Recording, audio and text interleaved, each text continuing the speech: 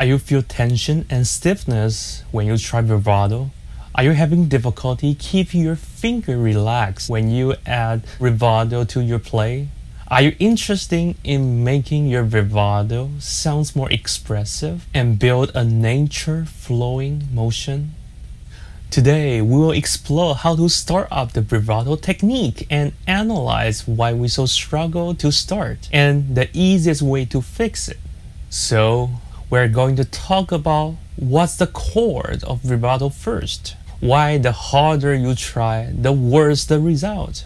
Once we know what's the chord of vibrato and understand why so struggle, I will share the easiest approach, which is a simple and quick way to reach our goal. Develop an easy and natural vibrato.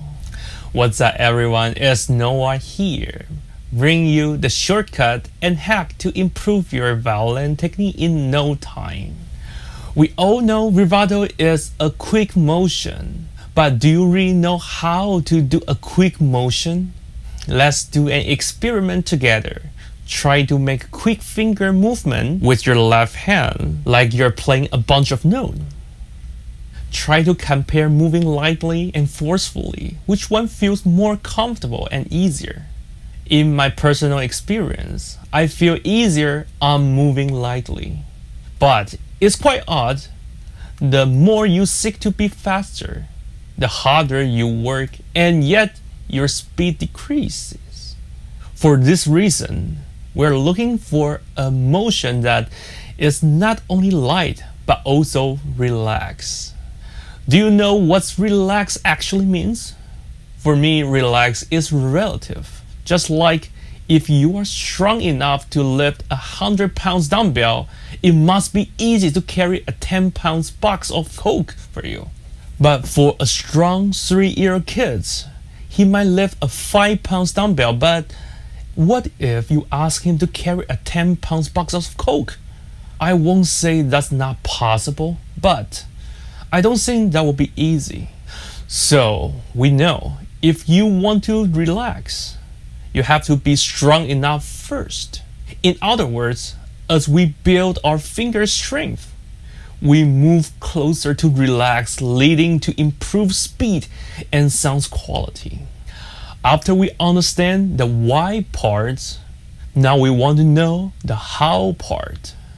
Before we start, in order to save time, get efficient practice, I will highly recommend downloading the practice guide below.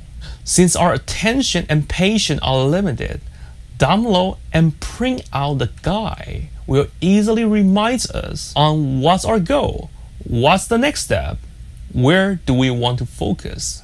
This might be the easiest trick to improve practice efficiency. Okay, let's back. How to increase your strength for vibrato? The fastest way to get stronger is to focus on the weakest muscle used in vibrato, usually the fingers. Let's start with stage 1, super squeezer. Pinch the middle fingertips and thumb together. Try to press the first knuckle of the middle finger. Alternate between locked and bend. Keep your mind on the fingertips. Make sure the rest of your muscles still, especially the shoulders. This exercise not only makes our fingers stronger, but also improves the flexibility of the finger's first knuckle. It will also help vibrato ring more. But the best part of this exercise is that you can practice anytime, anywhere, even when you're waiting for something or feel bored. Keep practicing the super squeezer exercise until get used to the finger motion. After you can last at least 1 minute on each finger, we can dive into stage 2, mix with skill. Follow the guide, do the super squeezer and skill together. Play with metronome. Each note gets 4 beats at a tempo of 60. The purpose of this practice is to master left hand coordination on the fingerboard without being influenced by right hand or shoulder movement. If bending and locking pose difficulty, consider lifting the fingers from the forearm to the wrist, so that the joint at the fingers and palms junction are higher than the fingertips. The ideal spin is roll smoothly from the fingertips to the finger palm. Keep your mind on the fingertips and keep the rest of your muscles still, especially the shoulders. In case your fingers feel weak during the process, consider practicing a few more repetitions. Like scaling a mountain, we must begin our journey from the base of a hill. Follow the guide from 2 times sits in one bow to 4 times sit in one bow to 6 times sit in one bow, eventually to 8 times sit in one bow. Increase the number of sit only when you get used to it. Make sure you begin from the 2 times sit on each practice season. Avoid jumping directly into fast ones. If you struggle to match the metronome with certain fingers, consider spending additional time on those fingers during practice, or just decrease the tempo.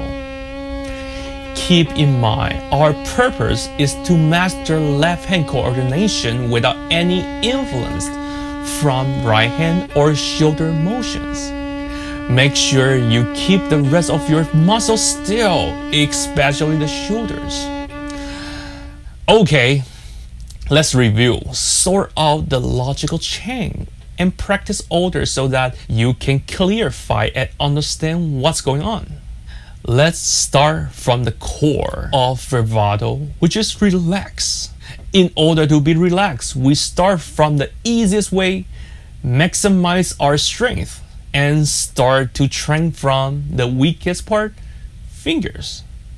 Then we use the super squeezer to enhance our finger strength. Finally, combine with the scale. Remember all the purpose we seek to achieve. We are scaling. Alright, in Violin Vibrato, relax is only the first stage. Speed, range, and tone also affect the final result. So, if you are eager to know more about it, drop a comment below. The topic of our next video will be chosen based on your comment. If you have any question, don't hesitate to ask me. See you next time.